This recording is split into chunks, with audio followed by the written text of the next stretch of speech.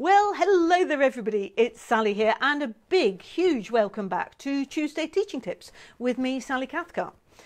Now, this term, what have I been up to over Easter? I hope you've all had a really lovely Easter holiday. I've been on all sorts of conferences and courses where I've been partly presenting, but also trying to absorb things from other people. And you know, there's always so much to learn, isn't there, by listening to other teachers. I love it.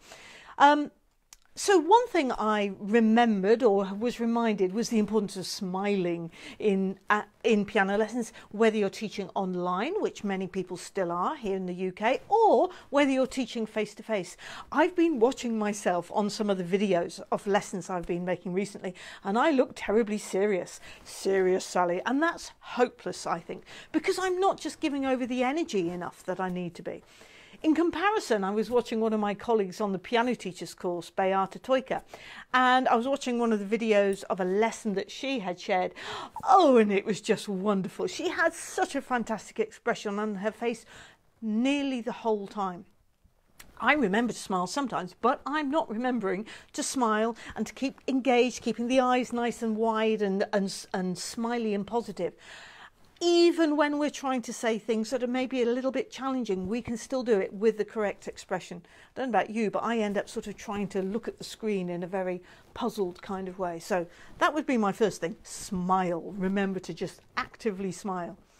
The second point that I'd picked up was this idea of action, that sitting on a piano stool, doing hard cognitive thinking, hard work, is really quite challenging, and the brain can easily get overloaded.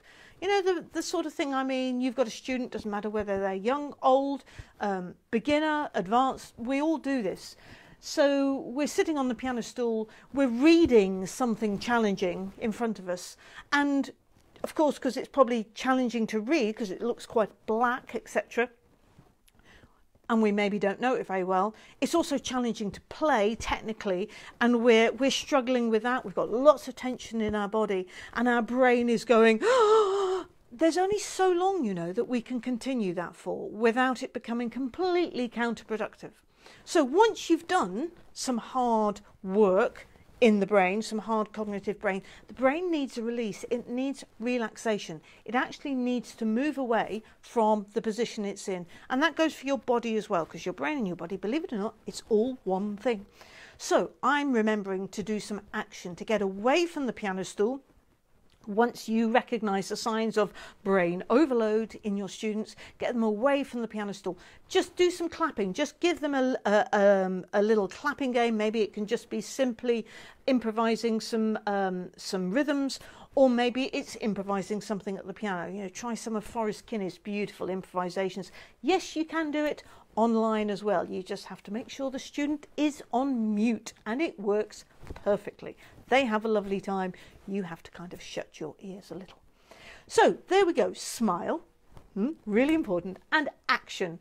Do hard work, then get away from the piano stool for 1 minute. That's all it needs to be. Then back to that piano stool again. Can make a huge difference to all your lessons.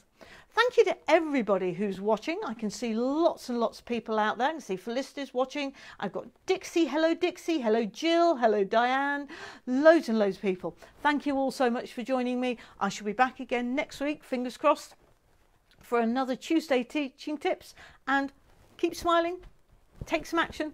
Happy teaching. Bye bye for now.